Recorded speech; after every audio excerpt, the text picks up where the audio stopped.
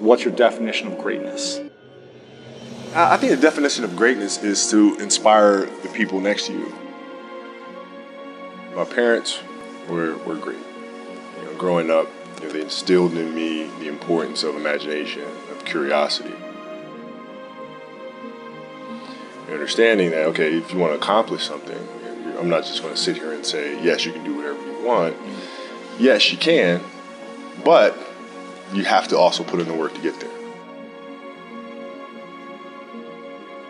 You grow up as a kid thinking that all things are possible if you put in the work to do it. And you grow up having that fundamental belief. My father was really influential at a really critical time where I had a summer where I played basketball when I was like 10 or 11 years old. And here I come playing and I don't score 1 point the entire summer.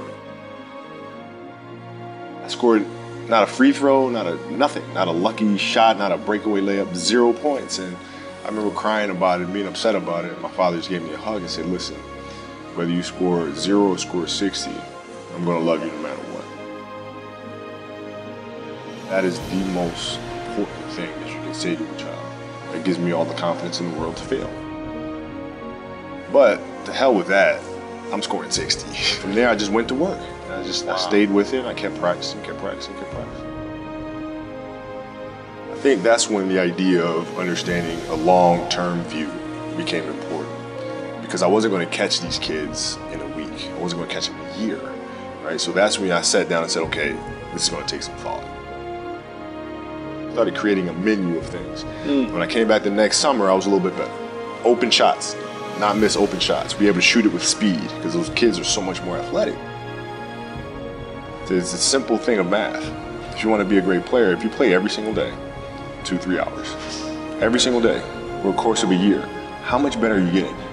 If you're obsessively training 2-3 hours every single day, over a year, over 2 years, you make quantum leaps.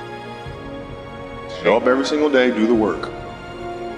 They're looking at me as if, okay, this kid's soft, right? He's from the suburbs of Philadelphia. They felt like they could try to be physical or try to intimidate me and do all this other stuff, which they couldn't. Now I'm saying, okay, well, you're trying to attack me. How am I going to attack you? One of the things I would do is, while everybody would be at the cafeteria, work, eating and doing all this other stuff, I just go back to the gym.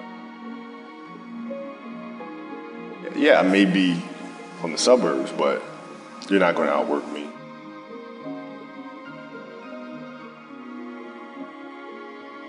Right, look at things at their smallest. Because a lot of times the game starts moving really fast. But if you train yourself to watch hours and hours of film, the game's not moving that fast anymore. I mean, it's an obsessiveness that comes along with it. You want things to be as perfect as they can be, understanding that nothing is ever perfect. But the challenge is try to get them as perfect as they can be. So how can we teach our children what it means to work hard? Well, you do it through training. Right? So when I get up in the morning, my daughter goes with me. 4 a.m., my 15-year-old goes with me. It becomes a daddy-daughter thing. Through that process, she understands the value of hard work. So it's through those behaviors is where I find the motivation to do it. But what does losing feel like to you? It's exciting because it means you have different ways to get better. There's certain things that you can figure out that you can take advantage of, right? Certain weaknesses that were exposed. There are answers there if you just look at them. It's a constant process. It's exciting when you win, it's exciting when you lose because the process should be exactly the same. The hardest thing is to face that stuff.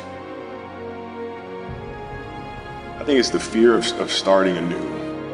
When you play for 20 years, I played for 20 years, you reach a certain level, you're like, okay, wait a minute, I have to start again at the base of a mountain and try to climb the top of this mountain. First of all, what mountain am I climbing? I don't even know, like, what the hell am I going to be doing? The thing that helped me actually was hurting my Achilles because that forced me to sit there and say, okay, the day could be today that your career is over. First question I asked, which is the wrong question, is what's the biggest industry I can get into? I said, okay, stop thinking of it that way. You're thinking of it the wrong way. Why did you start playing basketball? Because I loved it. All right, what do you love to do? Oh, I love to tell stories.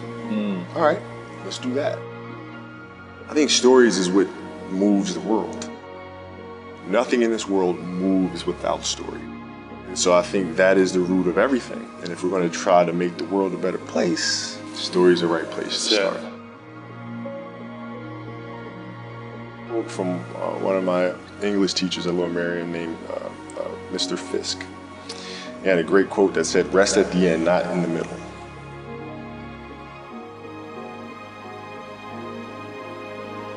That's something I always live by. I'm not going to rest, I'm going to keep on pushing now. There are a lot of answers that I don't have, even questions that I don't have.